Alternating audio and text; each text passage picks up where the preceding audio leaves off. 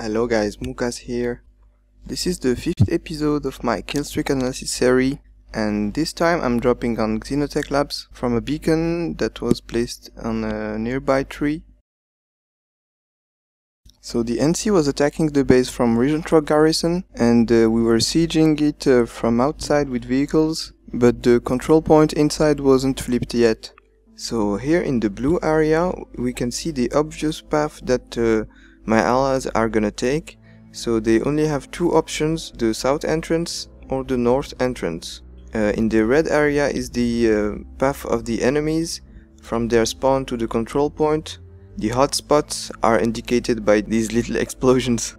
So as a light assault I must absolutely avoid this red area, and instead I'm gonna go on this building, so I'll have a nice view on all the reinforcements that are coming from the TR spawn. So I choose light assault because it's pretty hard to maneuver on the ground at Xenotech Labs, and there is some awesome trees that make light assault flanking very easy in this base. So my plan is to intercept the TR reinforcements that are coming from the spawn and harass the ones that are close to the control point, so my allies can take the point easier. It's also my obvious mission to clear the rooftops for my allies. So I drop on that tree and I immediately go for the building to this nice cover. I kill the first cloaker, and because I have still half of my magazine, I hold my reload until I turn around, and disables me to kill this light assault without having to switch to my secondary. So I run to cover, reload, and start scanning the A point area. After that I remember to check my 6 because I know that any light assault can come behind me from their spawn.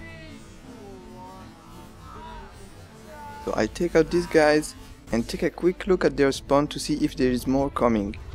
So I don't see anyone, so I go back to the A point area. I stick the corners even on the roofs, so I have cover from behind and the left. The minimap is indicating me a lot of activity inside the building below me, so I decide to go for a flank from the north entrance of this building, because this is the least guarded entrance, because we are coming from the southwest.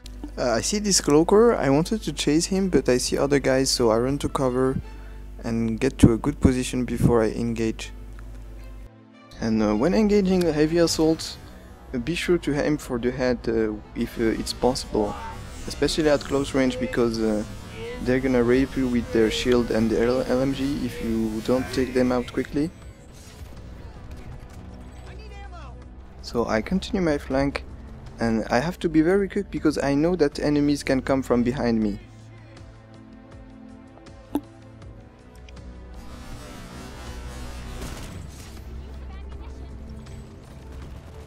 So I finally get behind these two campers. I take them out with weapon and knife to save ammo, and I see another big group down the stairs, but I have to reload, so I just chuck a nade and flank while I'm reloading. The grenades get me 3 kills, and I managed to finish off the 2 guys. And this is a really nice opportunity because I find ammo. If I can refill to the maximum, I can continue the skill streak. So I try to securize the ammo pack. I check the outside quickly, the inside. I see disabled assault, so I take him out, and then I go back to my position on the roof. I'm checking if there is any light assault coming in, and then I go to this corner because I know that it's a very populated area, because it's the way out of their spawn. So I camp this corner and I managed to take out a lot of guys. I try to make sure that the target is gonna die if I engage. I don't want to let any target wounded that will then spot my position.